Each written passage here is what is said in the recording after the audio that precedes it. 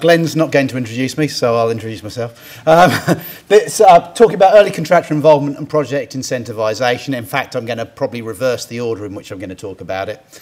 Just very briefly about me, I did my PhD on the NEC, finished in 1998. I then did 2 years part-time industry-funded research into collaborative procurement routes for partnering, because at the time, partnering was, let's select the person on the lowest cost under traditional contracts, have a workshop, hug a tree, do a red-blue game, and we'll be fine, yeah?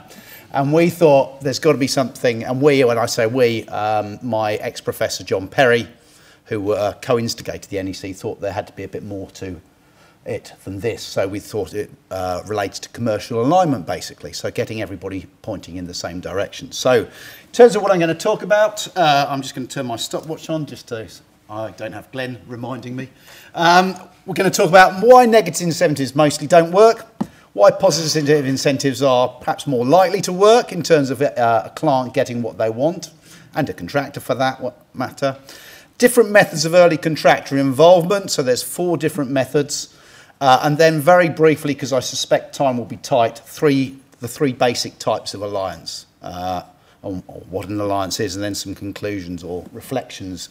So why negative incentives mostly don't work? So does this ring true? Projects delivered under contract, projects happen over a period of time, they're subject to risk and external factors. They have quite a lot of independencies between the two parties to the contract. Does that strike true to people? Yeah? Okay. And therefore, it's quite common for both parties, as well as other third parties, to not do exactly what they committed to under the contract. Now, whether that's the conditions of contract and replying within a set time, or supplying something, or giving access, or whatever it is, it stands to reason that in a long-term relationship or over a period of time with a project, someone's going to muck up somewhere, yeah? Something's going to change. In fact, and some contractors might be surprised by this, clients sometimes change their mind. Who'd have thought? And given that, when a provider, and I'm using the terminology in the APM Contracts and Procurement Guide here, a provider becomes late, even though they might be partly or almost wholly responsible, they naturally try and shift some blame onto the other party, the client. So, well, you didn't do that, and suddenly that's the cause of it. And why? Because they're trying to get out of the financial liability for it, the damages, the over-under, whatever it is. And if you're doing that behaviour, so then you're actually focusing on not solving the problem, but transferring liability. And you get into the fight or flight response. And guess what happens? The other party gets into the fight or flight response. And away you go and things deteriorate. Now, it's not just the contractor who does that. Sometimes clients muck up and then they go, oh yeah, but the contractor did this. So I'll start pushing, saying, oh, it's because of you, or the delay, etc., or whatever.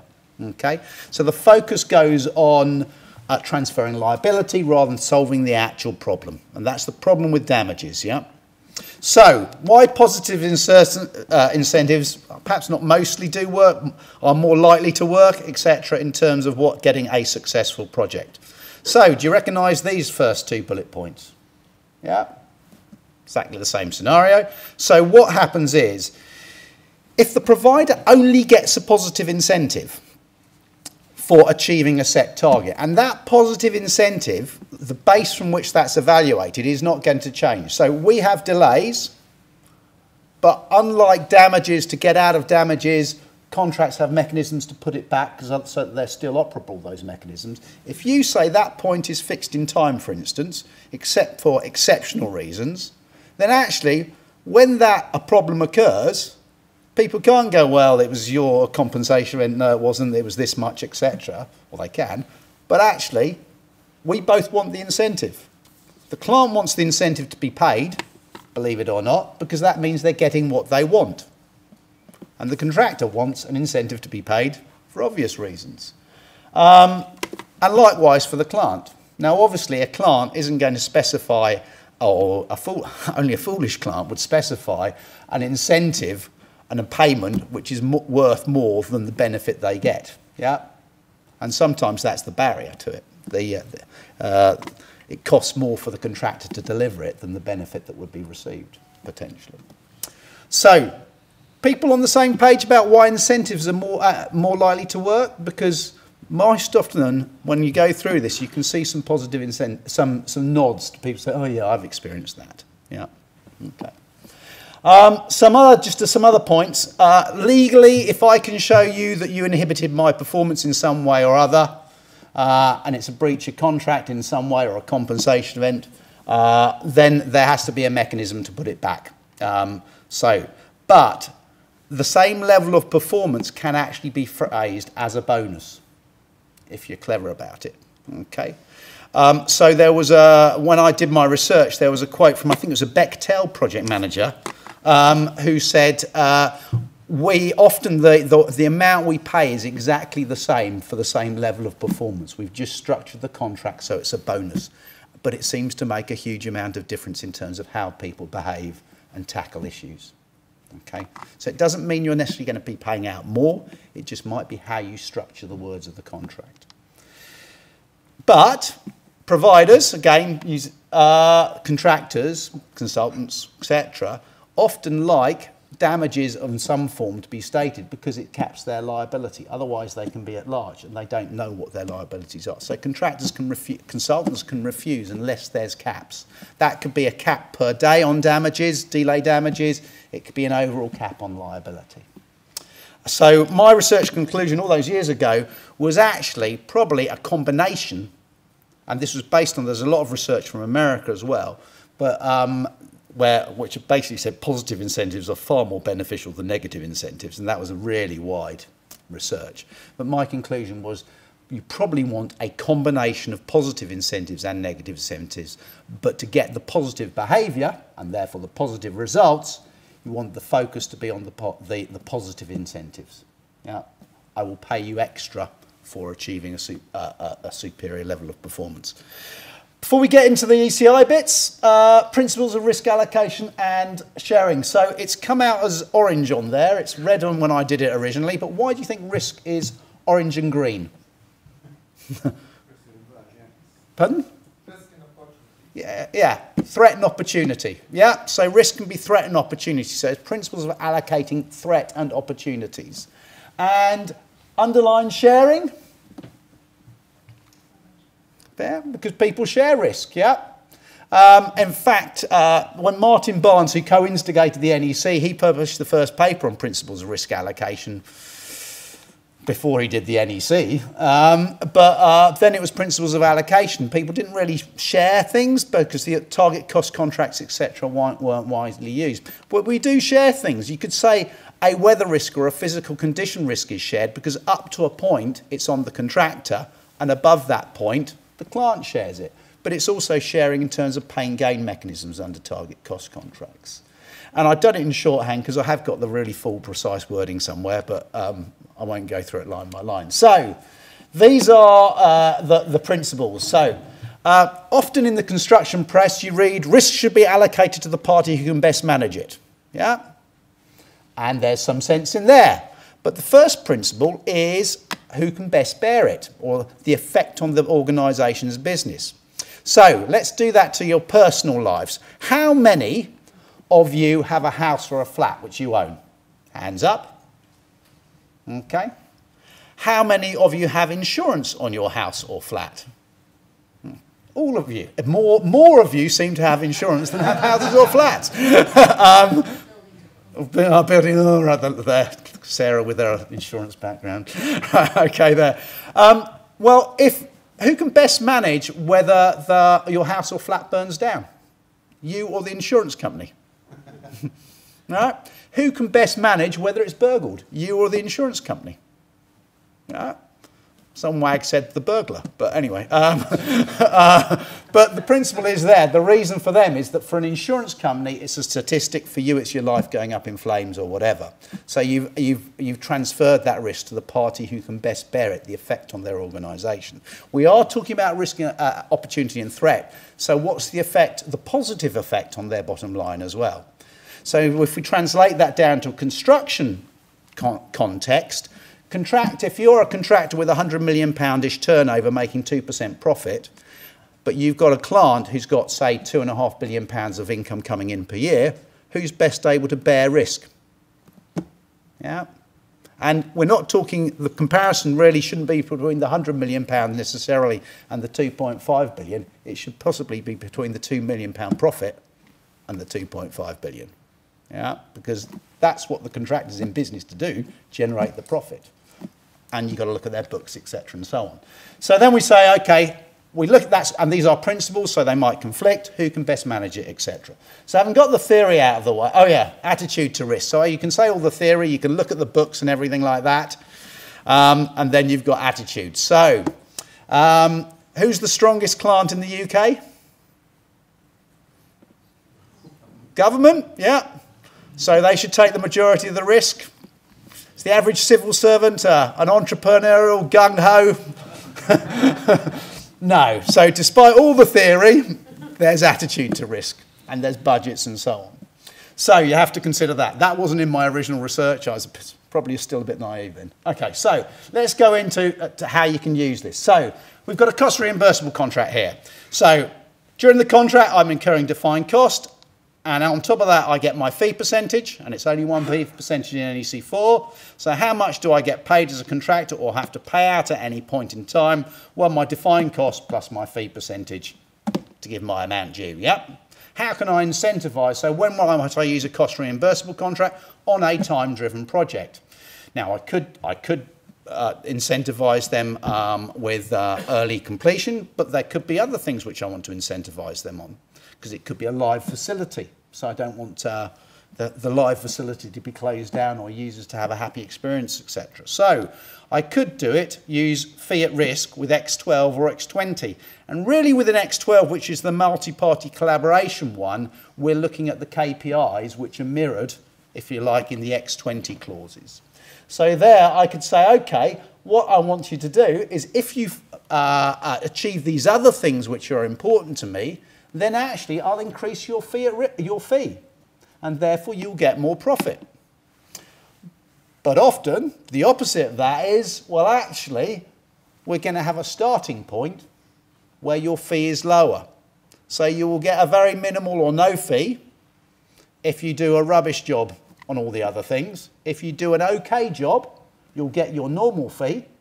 And if you do a better than job than I expected, anticipated, etc., but which I wanted, I'm not just going to incentivise you for things I don't want, then I will pay you more, yeah? So we could then go on to target cost contracts. So here we've got the defined cost plus fee line. We've negotiated, competitively bid, built up on an open book basis the target prices, and we have a 50-50 pain gain share. So this bisects it there. So how much does the contractor get paid? Well, they get paid their defined cost plus fee, plus their share of savings at the end of the contract. And I can fade that out, and if I press this again, oops, there we go, contractor share and client share. Okay, up there. So we're on the NEC method terminology now. So what could I do here? Well, what I could do, for instance, is I could say some of your fee or your share of savings is at risk if you don't perform to my other performance characteristics, yeah? So if I take my one of my probably my most prominent client, or the client which I do most work with, Connect Plus, who maintain the M25 under a PFI, we've basically said to the contractors, along with some other stuff, it's a 30-70 split, if you like. 15% of your gain is guaranteed. You will definitely get that if you save money, but 15% you have to perform to these hygiene factors. So do you know what hygiene factors are? It's a management word for things that if you don't do, we'll get pissed off about. Yeah, that's my words, not Connect Plus's, okay? So things like if you don't get a health and safety file in, yeah, if you get the health and safety file within the times of the contract, and you do it on every single package in that contract, you will get 10 out of 10. And if you do the similar things across the board, you'll get your full another 15%, the full share of the savings. If you did absolutely rubbish, you get 0, and obviously somewhere in between. So that's what we could do there. And obviously, we can do it on the upside, as in, rather than just going, oh no, we're in pain, right, let's ignore all your other factors. If you carry on doing those things, the things which are important to us, actually you can reduce your pain as well. All right. So go on to the early contractor involvement, stage 1. So this is under one ECC option C contract with X22, which is the early contractor involvement clauses. So stage 1 is done on a cost plus basis. And because it's a cost reimbursable contract, that allows for physical work. So that physical work could be site investigation, it could be enabling works, etc. So that when we sign the main, or not sign the main contract, when we go over to a target cost arrangement, the stuff which has had to be done has been done, we're sort of on time. Okay? So there's a break, or you agree the target price. And then stage 2 is on a target cost basis, and normally for detailed design and construction. Okay? But you've worked that up, they've got ownership of the design, the concepts, and worked it down. So you should get quite a nice lean target. But having said that, if you take out all the risk and opportunity, why do a target cost contract? Yeah, because you might as well go design and build the traditional preferred contractor approach. So there's a balance between when you enter the contract and when not to, the right sort of level of risk. And that's quite a hard subjective thing to sort of to state. So you could do, alternatively, traditional early contractor involvement under one ECC option E contract with X22, but option E, the cost reimbursable contract. So stage 1, you'll recognise the words, is done on a cost plus basis. Yeah. But then you enter into stage 2 on a cost plus basis, but the gain is based around the savings on the overall project, not just under the target cost. So effectively that project budget, yeah, is adjusted for far fewer reasons than target cost contracts, and therefore will sit at a higher level than a target cost because it includes a lot of the risks which are normally compensation events. So what does that look like? Well, we have our project budget, and if I can, I don't know if this works. No, it doesn't work. But if I, can you see that? No, it doesn't appear on there. Okay. But effectively, the target cost contract would be lower down than that at a lower level. So what happens here? Well, you've got the contractor's defined cost plus fee line, and then the client has some other client costs. So that could be land take, it could be some consultant costs or whatever it is. And what you do is you say, okay, I'm going to incentivise you around that.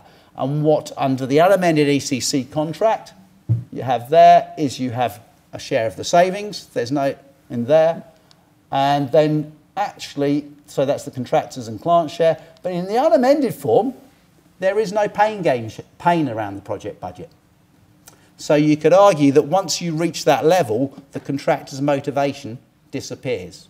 So personally, I always think you should have some motivation. You might want to reduce the pain that they're suffering because of their financial ability, etc. But some pain, though you still want some skin in the game. Because a true collaboration isn't just about what happens when it's going well, it's also what happens when the proverbial hits the fan. Okay?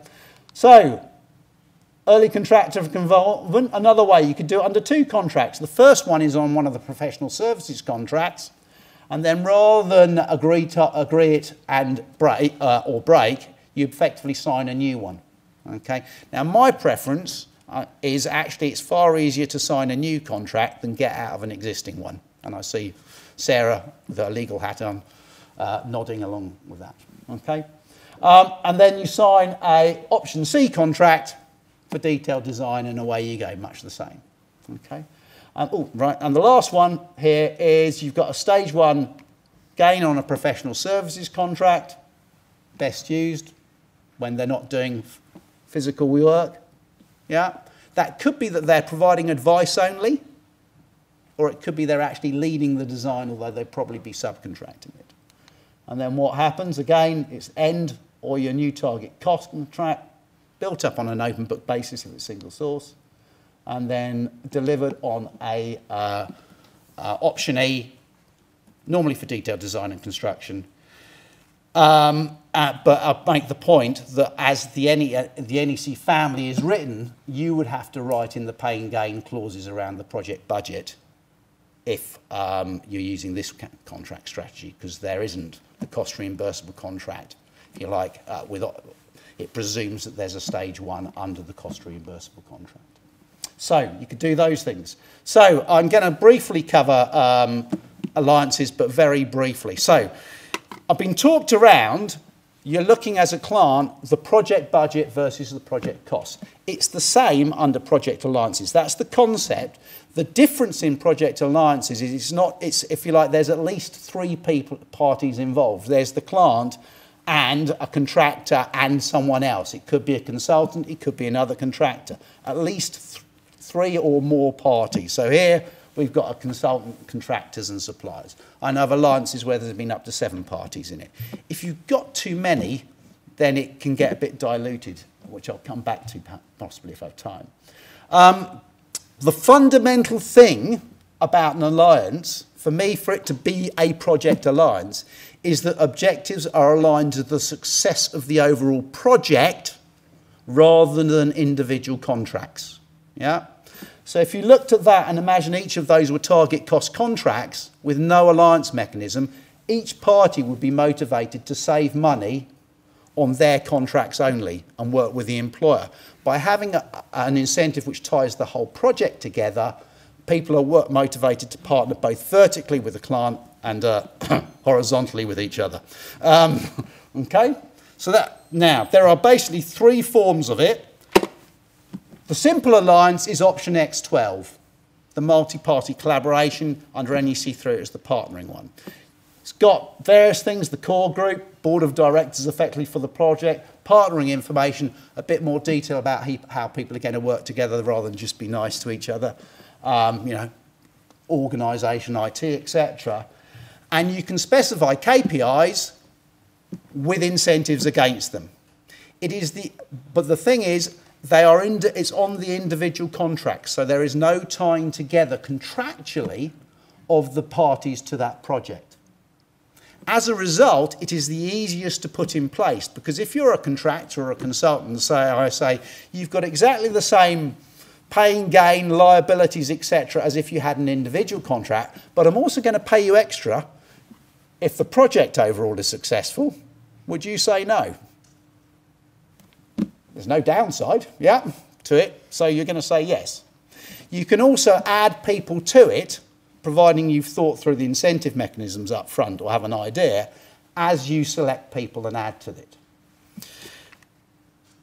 You've then got what is sometimes called the pure alliance, or if you're a consultant and you want to sell the latest fad, the Australian alliance and whatever, but it's basically the NEC4 form of alliance. And this is where everybody signs the same contract at the same time. Now that can be quite challenging, both legally and technically, where everybody's got the same legal terms and it's gone around the lawyers and someone wants to make a change and then it's got to go around the circle. And it also means all the technical information's got to be there at the same time, yeah? And if it doesn't work out and you decide to terminate, again, it's much harder to terminate a joint contract or terminate an individual from it than if it was in individual contracts. So you could, under the consultative version, certainly, you could get rid of an individual partner within it, but then you didn't have a contractor to deliver at all. You'd have to reselect the person or a party. So it's sort of, you back in under EU procurement rules, you'd be back to square one and you'd have the time delay. The last one is the traditional alliance, and that's where you have people have their normal contracts, whatever they are, often cost-based. But there is an overarching alliance agreement which ties the fortunes together. And that will be, so they all sign it, and it has both positive incentives, but also, if you like, what happens if it goes wrong. Yeah. One of the advantages, or a number of advantages of that, is one is you can have fit-for-purpose contractual relationships with each party. So on some alliances, people have people in a factory. Now you try and, if that's got lots of different production streams, you try and get to actual cost or define cost in a factory. You can't do it, yeah?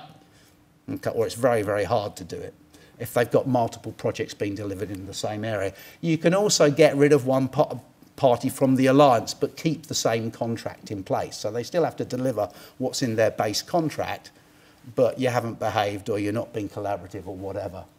Okay, there. So those are the three basic forms of alliance. There's no NEC for alliance.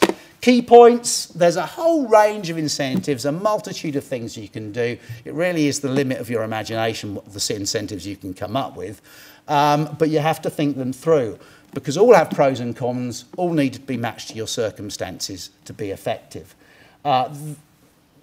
They will always need some refining, whether it's an option Z clause in the scope or the partnering information or whatever. And my advice is don't skimp on stages 2 and 3. Yeah, drafting the contract is actually the easy bit, and the NEC gives it to you almost. It's the thinking behind it to make it work.